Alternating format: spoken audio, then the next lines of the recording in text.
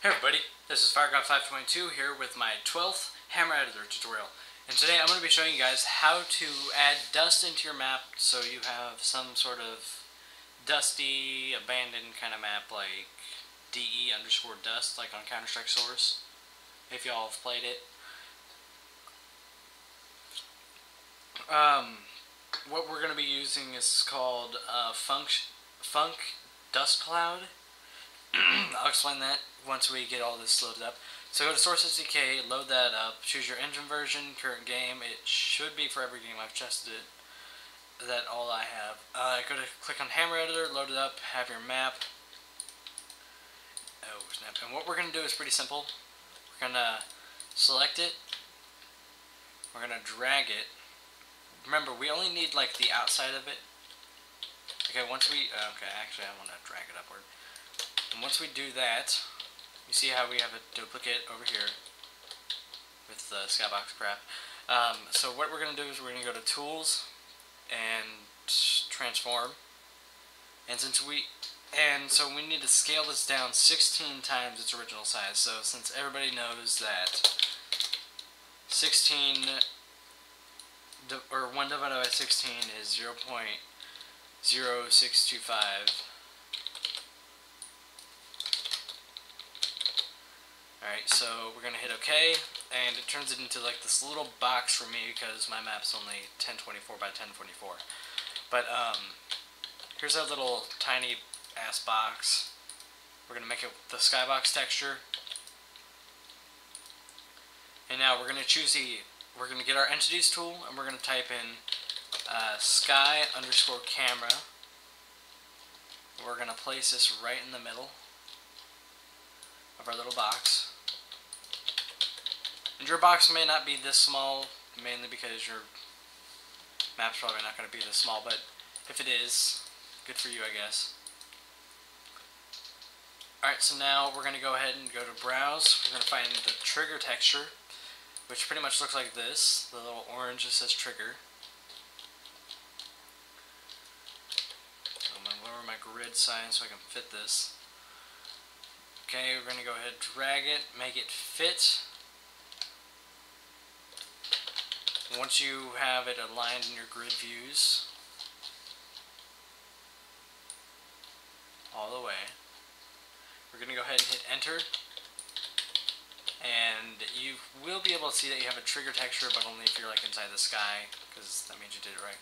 So once you have your trigger texture down, hit Control T, choose funk_dust cloud, which is right here. Give it a name, dust, I guess, if you want to mess with it later. Start disabled. I don't want it to start disabled. I'll choose like a brownish color for mine.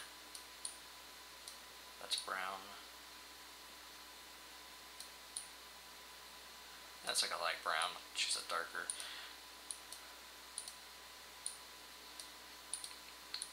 More of an orange. Okay, we want to lower our particles per second, mainly because we don't need 40 particles in such a little tiny space, so we'll do about like, I don't know, what would there be a good number? I'll say like 3 or so. Maximum particle speed, we can leave that the same. Minimum particle life, maximum, we could have all that aside. The visible distance, well, it's only like 64 or 62, so we only need to set that to like, nah, we can leave it, since we don't need to render that many particles that are like far away. Particle size, we want to change this from being like super huge, since the box is only so big.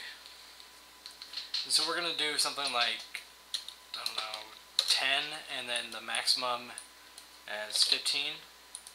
And just something for that. And now I'm gonna have to place a info player start. Bam. And your map now has dust in it. And if you didn't know, this is also a 3D skybox tutorial.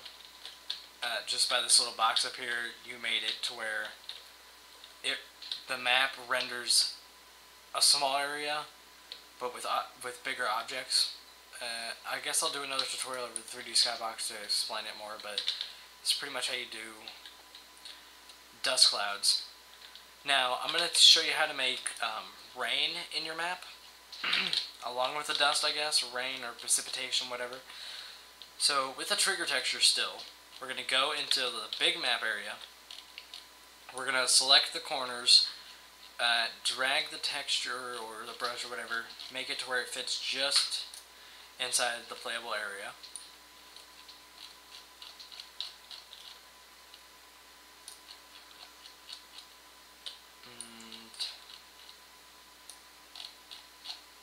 Okay, once you've done that, hit Control T and then choose Func_Precipitation.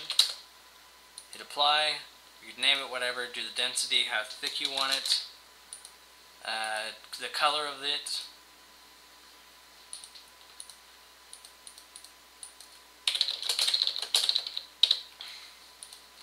And if you want, you can toggle it on and off by changing the name.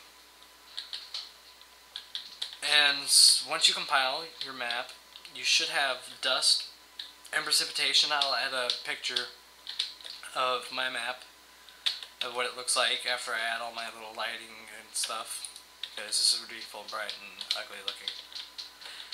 Alright, well, this has been Firegod 5.2 with my 12th Hammer Editor tutorial teaching you about dust clouds and precipitation. Have fun, don't burn yourselves.